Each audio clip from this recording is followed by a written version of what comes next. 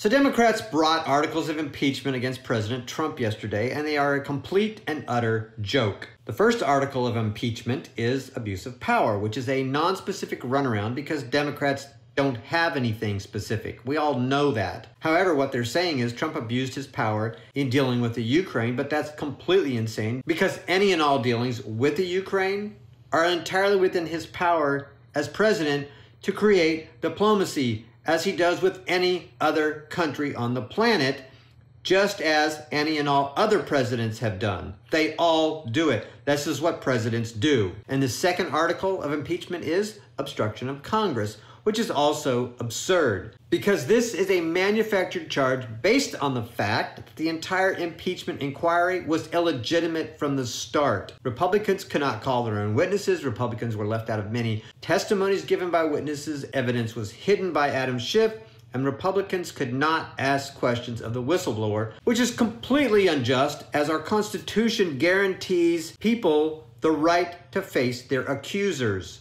But you know what? I'd be willing to bet it was set up this way as a fraud to put some mysterious person front and center to accuse President Trump of abuse of power for his Ukraine phone call and then protect them as a so-called whistleblower. This made them entirely out of reach when the whole thing was manufactured from the start. And you know what?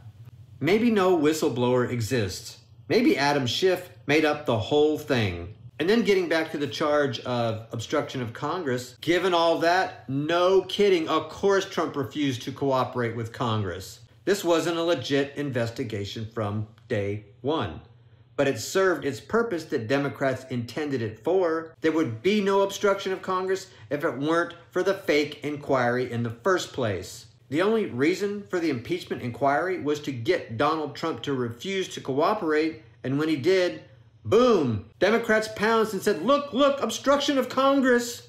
But Democrats may have cut off their own noses just to spite their faces, because when this goes to a Senate trial, a real trial, and Republicans are in charge, all this will get sorted out and investigated, and Adam Schiff will have to testify under oath about all he knows about the whistleblower that he either colluded with or completely made up. And all other players in this charade will also have to testify. And all Democrats' phone records could be made public too. And oh boy, won't this be fun. The Democrats conspired to create this entire spectacle, and it's not going to end well for them. Not at all.